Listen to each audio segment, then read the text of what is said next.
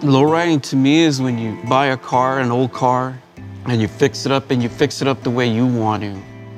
You change the look of it, the style of it. It's about you. You changing that car and making it look the baddest you can make it look.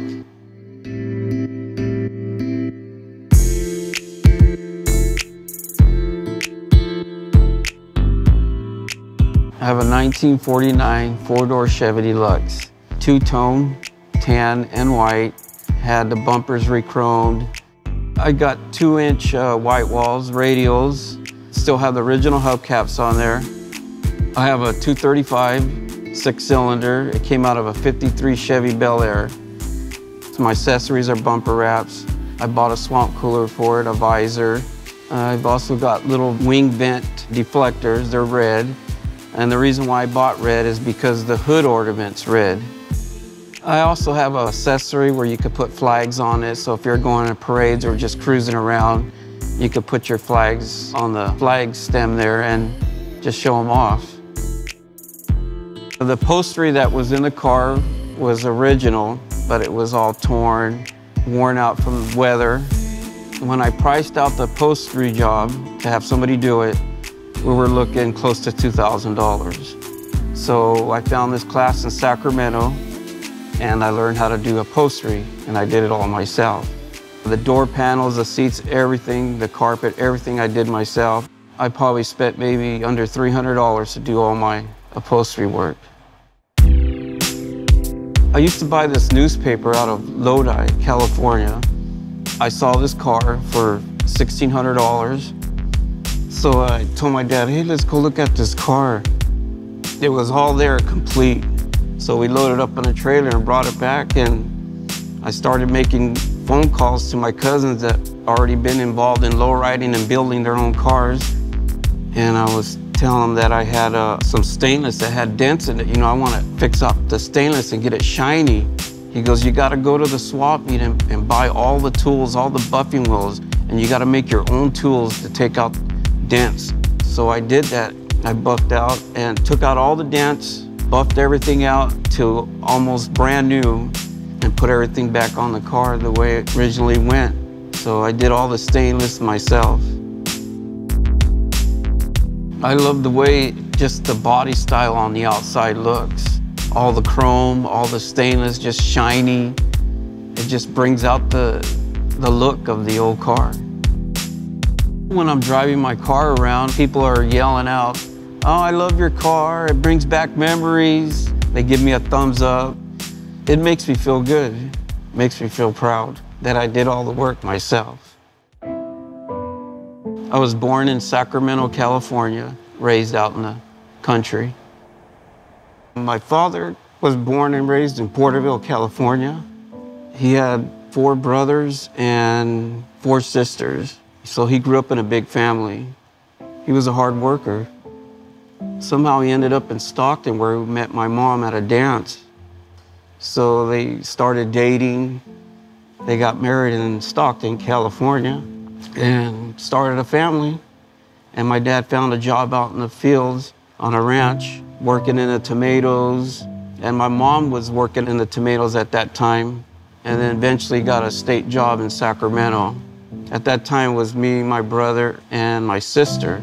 Eventually, when we got older, we started working out in the fields. We were all close.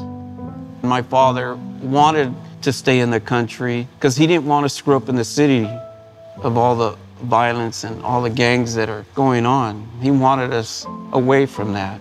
So we've been a country family all our lives. I take a lot of pride in my car. I like to go cruise around the town of Galt or Lodi or Sacramento. I like to go where there's a lot of people. People are just looking at the car, taking pictures, pointing. You know, little kids coming out and they're jumping. Oh, wow, you know, look, Mom, look, Dad, look at, there goes that. Look at that old car. Makes me feel good. I belong to Classic Dreams. It started in 1973. My cousin Danny Rodriguez started it. Yeah, I get the family together.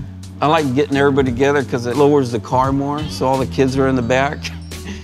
The love of lowriding, it's getting passed on to my kids. Eventually they'll get involved slowly, but it's there, it's been exposed to them. Sometimes the kids want to take it out for a cruise, and I'm kind of itchy about that, but once in a great while, I'll let my two sons drive it. Once in a while, not all the time. I work for a company called Sheldon Gas. I drive truck, deliver gas, sales, I do service, and there's times that I help out the community. I've been a volunteer fireman for about 19, 20 years. I'm still active. We don't get paid like a full-time fire department, but we do the same training as a full-time fire department. The difference between a volunteer fire department is we're constantly running on calls around the clock. We have the same resources that full-time fire department has, and we have brand new equipment just like a paid department does, but we get our equipment through grants. There's 70% volunteer fire departments in the United States. That's why we apply for grants. It's just the budget is not there for us in that community to have a full-time fire department. Well, the first call that I went on to was a structure fire. It was a trailer that caught fire that somebody was living in. I didn't really do much because I was still new. And being there, you know, the people were coming out, thank you, you know. That got me hooked right there. I love being a firefighter. That was my calling, to help people and be there. There was one call, me and my wife were coming home with the kids from town, and I was watching the news. They said, oh, a car went in the river. I said to my older brother, Manuel, I said, hey, I think Julie and the kids went in the river. And he jumped up and he said, no. So he drove down there. He found a piece of a fender wall inside that he bought for the car. It was him. And it was just heart-crushing. So two days